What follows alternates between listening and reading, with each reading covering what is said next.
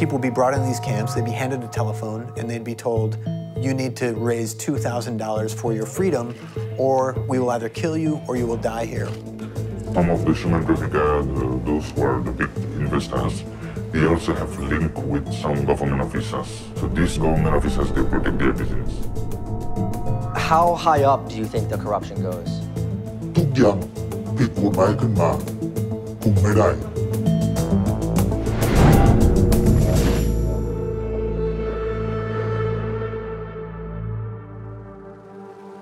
In the spring of 2015, the world was stunned when hundreds of Rohingya refugees and some Bangladeshi migrants were stranded at sea in horrific conditions on overpacked boats. Abandoned by human traffickers after a partial crackdown by the Thai government, the boats were at first denied entry by all countries in which they sought refuge. It was a small glimpse at the plight of what the United Nations has called one of the most persecuted minorities in the world, and a glaring reminder of just how unwanted the Rohingya are. Today, the flow of Rohingya trying to escape Myanmar by sea has slowed in the wake of the crackdown. Very little, however, is being done to get at what's causing the Rohingya to leave in the first place. This is Mahmoud. He's 17 years old and was rescued from a trafficker after spending 12 days on a boat last summer. His parents paid the equivalent of $413 after they were promised he'd be taken to a job in Malaysia. Walk us through the process of when you decide to go, how it works, and how you end up on the big boat.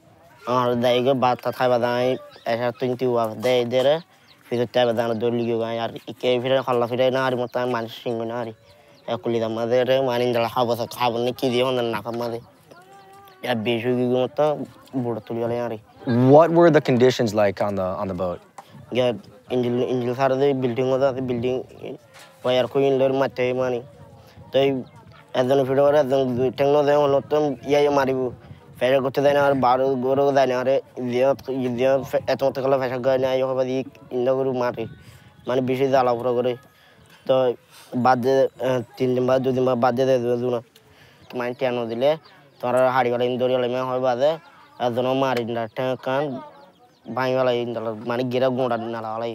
When you were on the big boat, did you think at one point that you were going to die?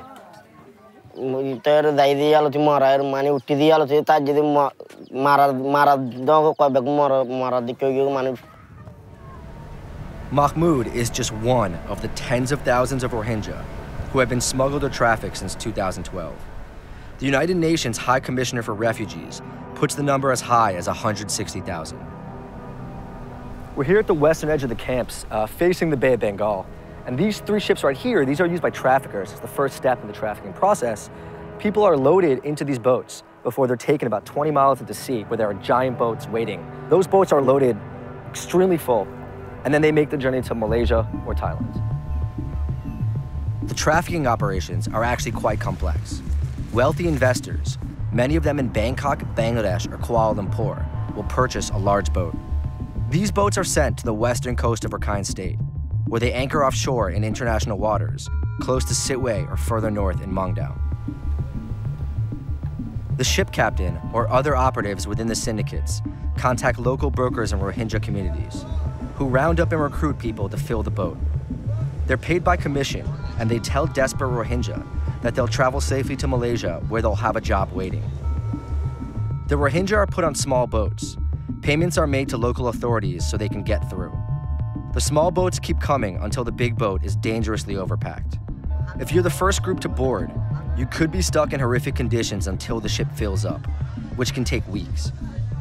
Once the Rohingya get on, everything is taken from them. Sometimes they're given different colored bracelets when they get on a ship. Each color represents a different trafficker. So if a Rohingya is wearing a green bracelet, they are now owned by the trafficker who was assigned the color green. The syndicates may share the boats, but the human cargo belong to different traffickers. Once the large boats are full, they make their way to Thai waters and dock throughout southern provinces, near the Malaysian border, to unload their property. In some cases, vehicles operated by Thai officials are alleged to have escorted them. In others, Thai immigration authorities are alleged to have taken Rohingya into custody and then sold them to traffickers. Once these ships made their way to Thailand, en route to Malaysia, Usually this human cargo, and they were regarded as human cargo, would be herded into these remote camps in the jungle, held in a situation of captivity, and they would essentially be held for ransom. They'd be handed a telephone and they'd be told, you need to raise $2,000 for your freedom, or we will either kill you or you will die here. Or another option would be to sell them off to a situation of slave labor.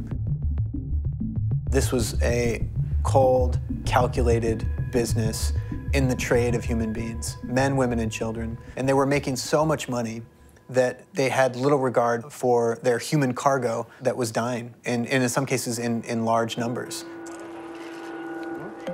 Southern Thailand, where the mass graves were found in the spring of 2015, has been a trafficking hotspot, where well-established gangs and criminal enterprises have connected with human traffickers. We met with a police informant familiar with the human trafficking system. His identity has been concealed for his safety. We know that there have been some mass graves discovered in southern Thailand.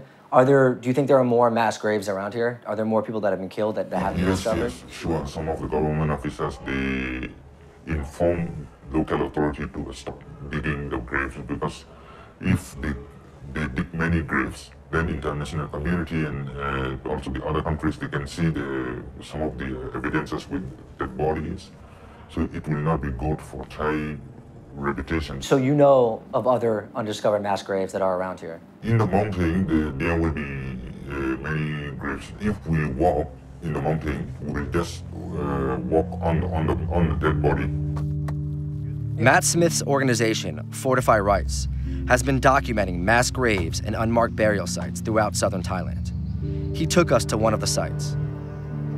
When Rohingya either escape from the trafficking syndicates or in some cases are found on the side of the road, they end up in the hospital. If they die in the hospital calls a local community representative, essentially, who picks up the bodies and disposes of them. At another gravesite nearby, Smith told us why there's been very little follow-up by authorities. And you think there are sites like this pretty much all over the South? Yeah, absolutely. These types of grave sites, and actually some mass graves that are much bigger, dot the landscape throughout this entire region. Is anyone are the authorities, is anyone keeping track of these bodies and these people? And is anyone letting their relatives know? Casualty recording has been almost completely lacking. And the reason is to hide evidence, to hide what happens? Precisely. You can see right here, these are unmarked graves just with a stone next to them. They look like they were recently buried. I count 6. How do you guys generally find out about these sites or about these situations? Speaking to survivors, speaking to eyewitnesses. In some cases, we've been meeting with government officials as well, government officials who are trying to do the right thing. We've also spoken with investigators in the Thai Police Department who have indicated that they did have information about mass graves, but the investigation didn't proceed. The UN has an estimate of roughly $200 million was earned in human trafficking in Southeast Asia, specifically with regard to this population as well as some Bangladeshis since 2012. Who's profiting off this? Transnational criminal syndicates are profiting off of this. Government officials, not only in Myanmar, but also in Thailand, have been profiting off of this. People have become hugely wealthy off of this trade in human beings. And no one's really doing much about it. That's right. And some governments, such as the Thai government, right now are attempting to convince the world that they are taking the situation of human trafficking very seriously.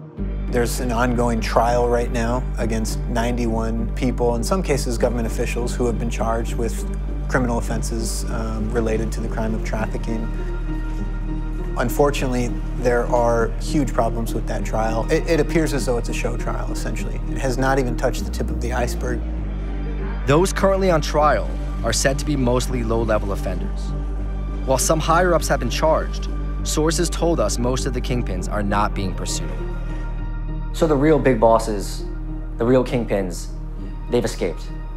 Yes, maybe they negotiated with the local authorities to hide evidences, and maybe they give bribe. And also some of the human traffickers, those who are the big investors, they also have link with some government officers. They do business. So these government officers, they protect their business. But there is evidence to arrest the kingpins. They're just not using that evidence. They're not going after them. Yes, we are very disappointed because they are still escaped, they are not arrested. And it's not just Thai authorities that are alleged to be working with the trafficking gangs. Authorities in Myanmar are also colluding. Vice News obtained a recorded phone call between an activist in Yangon and a trafficker implicating the Myanmar Navy and military officials in taking bribes to allow trafficking.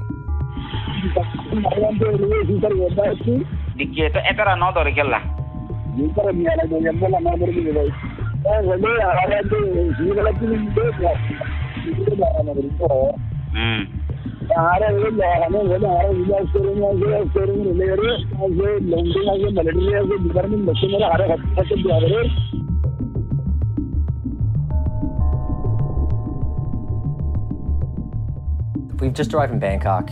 From all the research we've done and all the people we've spoken to, it seems that there are still a number of traffickers that are here in Bangkok, sort of hiding in plain sight. One of them has agreed to speak to us. He's an alleged trafficker, but it's sort of a really murky world. A lot of these alleged traffickers actually work with the police and inform on some of their competition. They also claim that they're humanitarians that are helping out trafficked and smuggled people. So it's really hard to tell what exactly is going on, but he's agreed to meet with us as long as we protect his identity. A source later informed us that this man was reputed to be a smuggler and not a trafficker. It may seem like splitting hairs, but the traffickers use violence and deception, whereas smugglers simply move people illegally across borders. What can you tell us about the trafficking situation right now? It seems to us like things have slowed down for a second. ตอนนี้ช่วงข่าวที่หายไปนั่นเองไม่ได้จับโรฮิงญาที่ขามนุษย์เตะตัวใหญ่อาจจะไม่นานขึ้นมาอีก Have you been involved in helping the government or police at all deal with the trafficking situation? ช่วยไปบอกแสว่าอยู่แถวนี้มีแคมป์อยู่ตรงนู้นมีแคมป์ People have told us that you were involved in trafficking. How do you respond to that allegation? คุณที่พูดมาแบบนี้เนี่ยคิดได้หัวเท้าและหัวตัวเองคิดผมจะร่วมกับเจ้าหน้าที่แล้วเอา information ให้คนอื่นเหรอ How high up do you think the corruption goes? ทุกอย่างผิดกฎหมายขึ้นมาคุมไม่ได้ The corruption is so widespread that the senior police investigator on the case has fled Thailand, fearing for his life. Major General Pawin Paksirin is currently seeking political asylum in Australia after implicating top officials in the Thai government, military, and police force involved in human trafficking. What happened after was a relatively sophisticated cover-up. What does that mean? Does that mean that there was no massacre? Meaning that the UN didn't have enough facts and was not able to ascertain enough facts that something actually occurred. They saw children being killed. There were body parts in wells. The government that had just turned a corner was now perhaps complicit in crimes against humanity.